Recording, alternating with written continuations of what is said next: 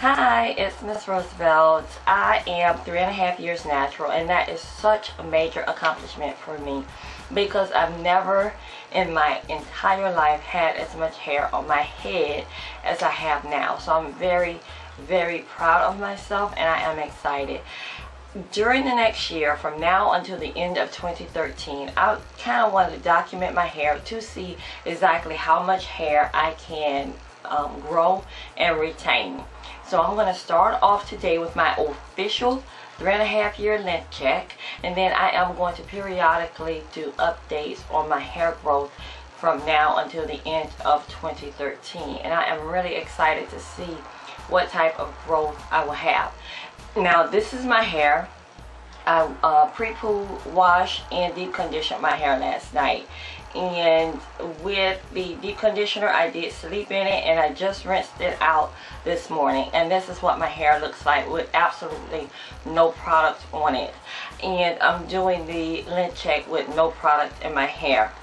I do have some concerns about my hair, and I've told you that before, and that's my edges right up front. They are thinning, and I really want to work on seeing if I can get my edges to thicken up.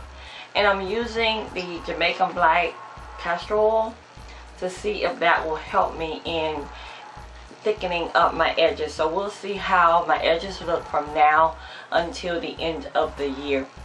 So go ahead and watch my length check, and I'll be back after that.